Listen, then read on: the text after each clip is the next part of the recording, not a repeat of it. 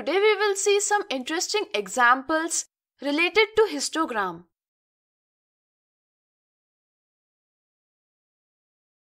Vinita had to know how many people are literate in her village. To find out, Vinita conducted a survey in the village. The information obtained from the survey was presented by Vinita in the frequency distribution table shown below. Can you represent this information as a histogram?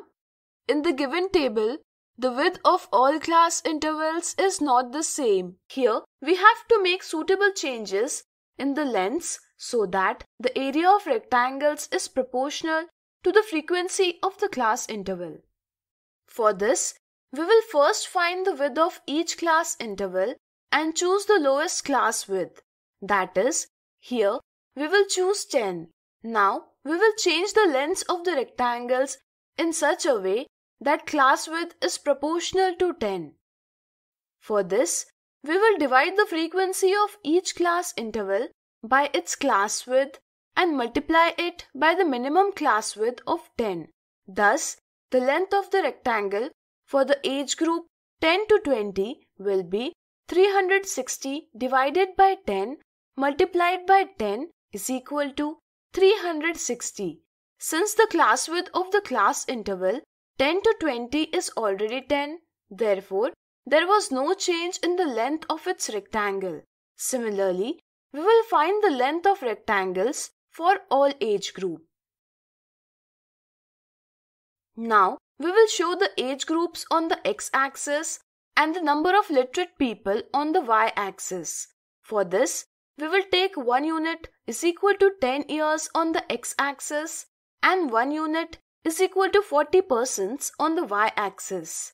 Since we are starting with 10 on the x-axis, we will thus make a kink symbol indicating that we are not showing numbers from 0 to 10. Now, we will draw the rectangle by keeping the width of the rectangle 10 and the length of the rectangle 360 for the age group 10 to 20. Similarly, we will draw the rectangle by taking suitable width and length for all age groups. In this way, we will complete the histogram. Thus, we have represented the information given as a histogram. Next example, Shruti is a reporter.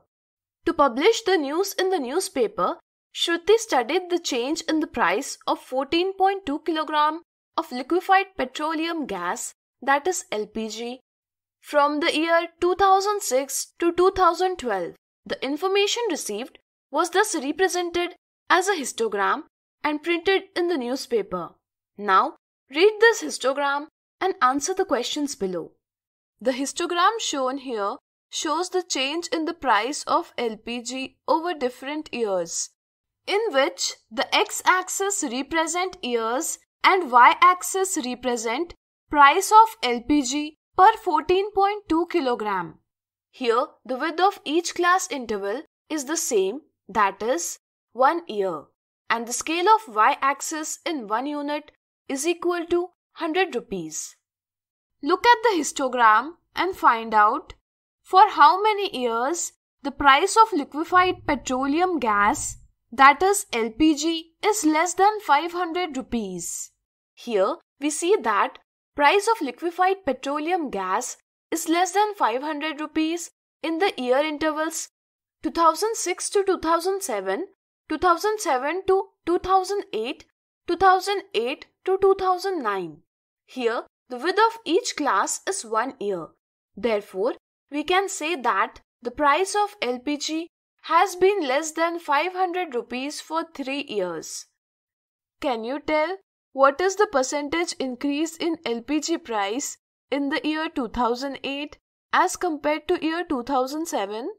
Here, the price of LPG in 2008 is 420 and in 2007, the price of LPG is 340. In this way, the price of LPG increased from Rs 420 minus Rs 340 is equal to Rs 80 from the year 2007 to 2008. This increase has been made at 340 rupees. So, we will consider 340 as the base. In this way, the price of LPG has increased by 23.53%. Look at the histogram and find out how many years price of LPG ranged from 500 rupees to 800 rupees. In the year 2009-2010, in the year 2010-2011, class intervals, the price of LPG is between 500 and 800. So, we can say that in 2 years, the price of LPG ranged from 500 rupees to 800 rupees.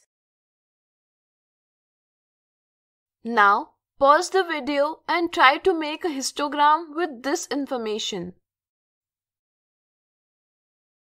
Today, we have seen some interesting examples related to histogram.